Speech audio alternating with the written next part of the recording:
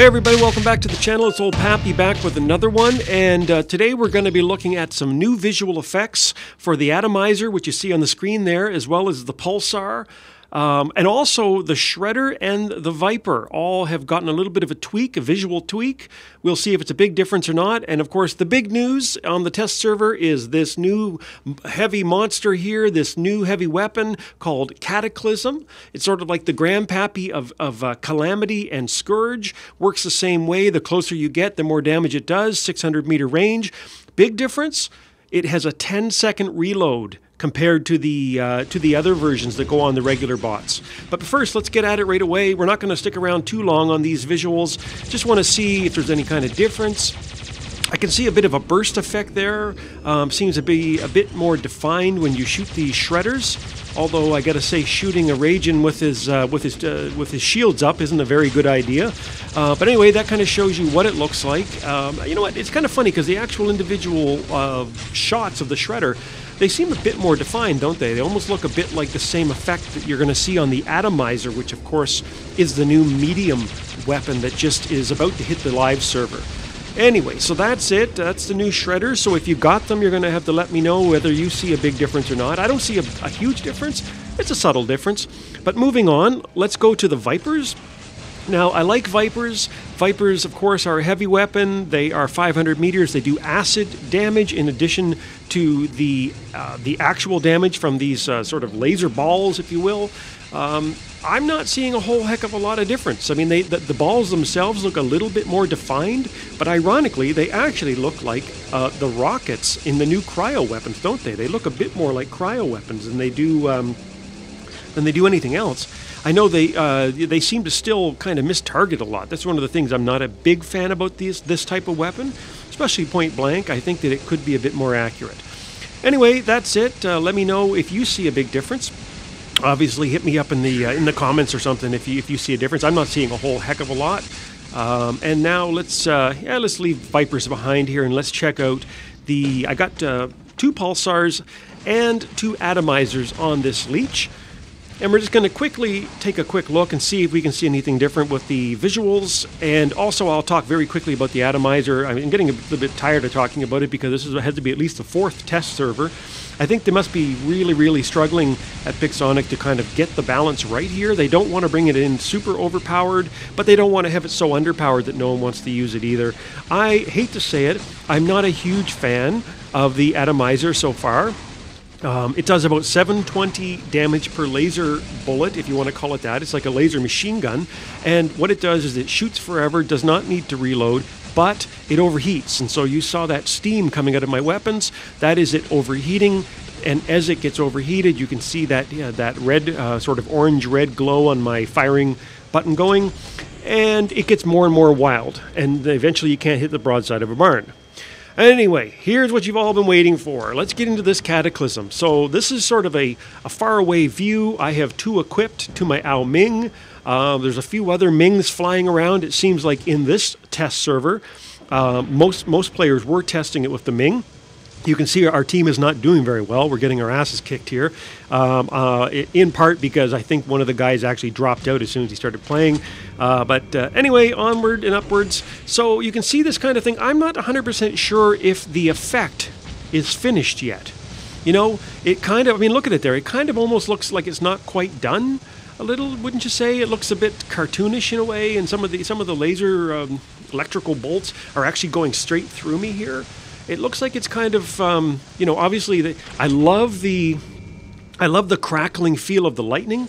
Instead of just one single bolt, I love that kind of crackle, and here's what it looks like. I thought I'd show you what it looks like to be on the receiving end of this thing. So here I am in my poor little tiny bot here with my shredders, my helpless little shredders shooting this guy. And look at the laser bolts, or the lightning bolts, just everywhere, eh? They're just all over the place, but it almost has an unfinished feel. So I'm going to be interested to see what this looks like by the time it gets on the test server the next time around. In terms of damage, how does it do? Well, you definitely don't want to be on the receiving end of it. Now, you got to remember, these are not fully maxed, totally maxed to the gill weapons here. It's all roughly the equivalent of level 8. So even though they don't quite have the leveling correct for the Titans. It still is not super powerful, the most powerful it's going to get. I actually think, I think this thing's going to really rip up a lot of bots. It seems to do a lot of damage very quickly up close. Of course, there are some drawbacks. So one of them, what is it? You need to lock on, right? So as opposed to some of the other weapons like the Tsar or the Gendarme or some of these other Titan weapons, you don't need to lock on for those ones. As soon as you start to fire, you can hit your enemy. In this one, it takes a couple seconds to lock on. And as you know, in this game, time equals life in a lot of ways. If you can't lock on really fast, you may be dead. And so you can see here it's locking on, and then I finally get it, but the guy has a chance to go behind cover. So that's a drawback. If you're going to hang back at 600 meters, which is the range here or something like that, 500 meters, it's not going to be as big of a deal. But I'm thinking, if I had a Tsar, which is sort of the splash weapon for the Titans, that guy would be dead by now, because I would have hit him around the corner and the splash would have taken his life and he'd be dead. So I'm not quite 100% convinced that this is sort of the weapon I want to just switch out my Tsars for, to be honest with you.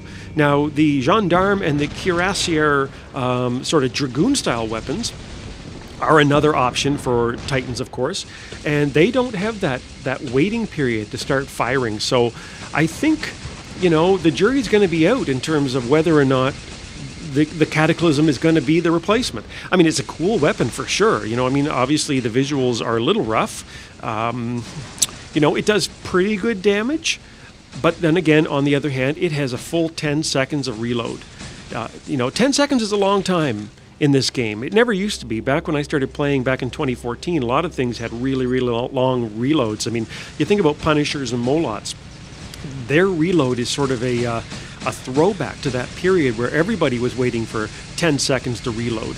In fact, I remember when Columbus, you couldn't fire Columbus rockets. It didn't reload as you were firing. You actually had to wait the full duration. I can't remember if it was 18 or 23 seconds, something insane that you had to wait to be able to fire again.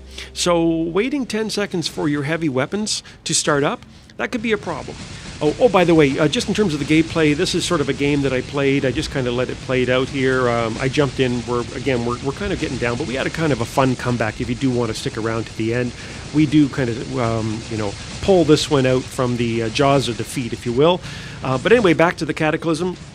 So, positives. It looks cool. It's going to do a lot of damage. I guarantee the feedback from everybody is going to be it needs to do more damage. That's what everybody's feedback every time a weapon hits the test server. Everybody says it's more damage, which is kind of ironic, of course, because everybody complains that weapons are OP and they say that it's not fair. Everything's shotguns are too strong. This is too strong. But everybody on the test server, no one ever says, for the love of God, make something weaker, do they?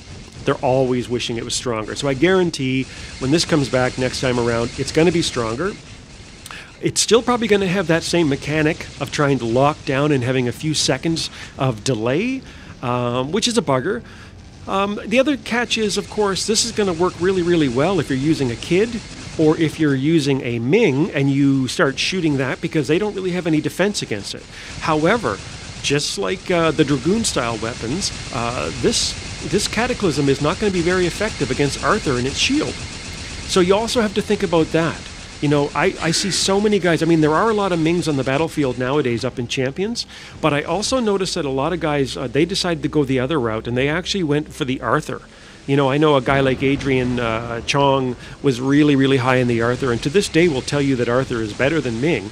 I disagree, but I think a lot of guys listen to guys like Adrian, and they have went out and they've run out and they've bought themselves their Arthurs. And so what that does is that it actually makes the Dragoon-style weapon and the Cataclysm weapon ineffective against these Arthurs. That's another reason why I run the Tsars on my Ao Ming, because I want to be able to blast through the Arthur shields. And I also want to be able to kind of hide and hit and jump in the air and shoot and then come back down to safety on the ground. So anyway, that's sort of my analysis here, is that it's a cool idea. It's a cool bot idea. weapon idea. I mean, one of the things I think it is that it's a continuation of this theme of Pixonic creating new versions of weapons that already exist. Which again is ironic because I remember 2 or 3 years, it must have been 3 or 4 years ago now, 2 or 3 or 4 years ago, I used to send notes to Pixonic and say, well, why can't we have a medium laser? Why can't we have a heavy laser? Why can't we have a medium shotgun? Those kind of things. And a lot of times the answer I got back was, well, they want to create new weapons. The developers and the designers want to create new weapons. They don't just want to make duplicates and replicas of weapons that already exist. But in recent times, it seems like that is sort of where a lot of the new weapon stuff is coming from, right? We got the heavy laser, and then we got the medium and the light shotguns, which were, of course, of the same family of the heavy shotguns, and then we got the Scourge, and then suddenly we got the Calamity, and now here we are, we're getting Cataclysm.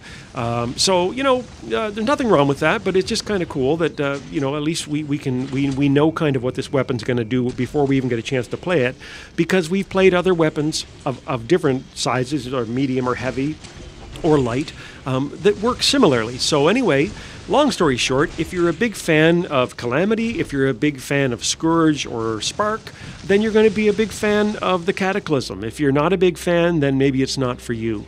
Anyway, if you want to keep watching to the end, you can see how we're going to try to win this game here. It's 2-3, and we're down 2 beacons to 3.